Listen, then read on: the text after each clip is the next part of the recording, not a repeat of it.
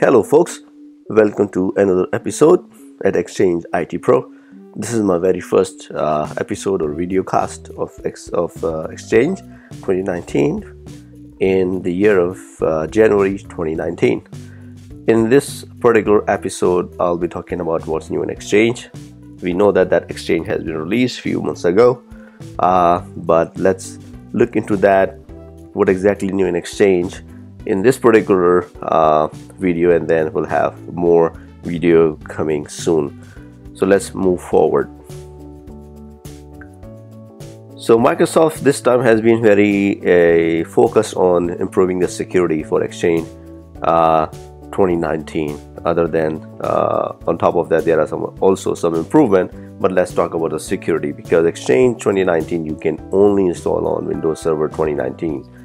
And Microsoft or Exchange team recommends that to make the best use of their code or secure code, they recommend you to run Exchange 2019 on a Windows Server 2019 core server.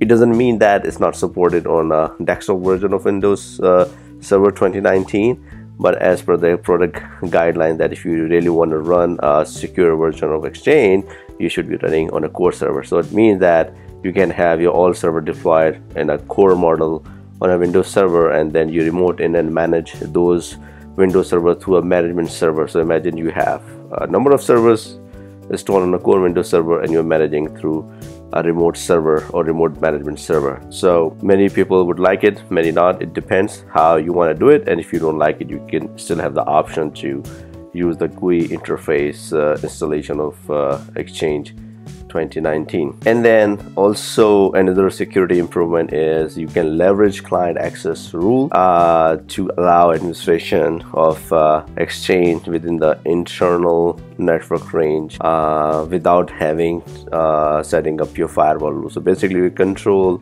the access leveraging client access rules. So those are the significant changes from security perspective. Other than that, there were also improvement on the performance side. So from Exchange 2010 or 7 and beyond, we've been hearing a lot about improvement in the IOPS all the way from 2003 to 2013. We have seen a significant improvement in the IOPS, which was pretty much 99 or 100% improvements. There are very significant changes in Exchange 2019. And now, since the availability of the new hardware, more processor, more memory, CPU, and solid-state drive, Exchange product team has really done a good job for Exchange 2019. So if you're one of the customers who want to remain on premises and you're very concerned about the processing of your email and performance of Exchange server, now Exchange server supports 48 core processor cores, 256 GB RAM, which is upgrade from 192 GB RAM from the previous version, and 24 cores to 48 core processor. However, this does not mean that number of processor cores are double reduced in the less number of processors. That's not the case, or less number of servers. You still have to do your storage calculation and figure out the actual sizing of the server. But at the same time, of course, you can host more number of mailboxes, because the large disk space are supported, more processors are supported.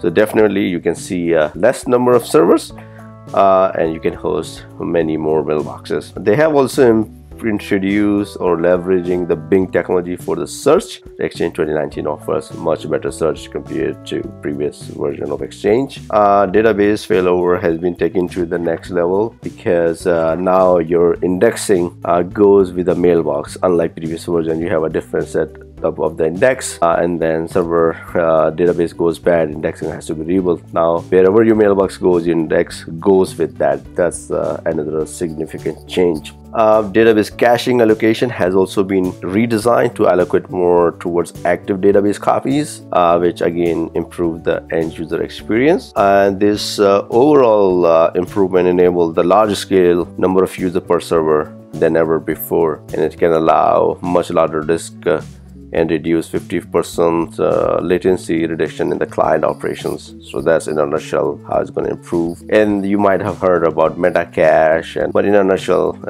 those are the significant area they have improved in the performance. Now third is productivity, or we can call it end user experience. and now Exchange 2019 allow do not forward a meeting. So if you send an email invite or meeting invite and you do not want that meeting invite to be forwarded, and if you do not want that meeting to be forwarded to somebody else, so now you can leverage that option. And what is not supported, if you still have a unified messaging role in your environment, whether it's 2013 or 2016, Exchange 2019 will not support UMS role. So if you are one of those type of organization who want to keep that, then you can have Exchange 2016 as long as you want it to run in your environment with 2019 in a coexistence. I hope you like this video. It's informative.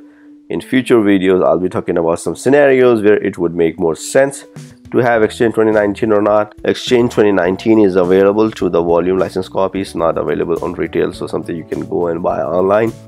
Thanks for watching this video.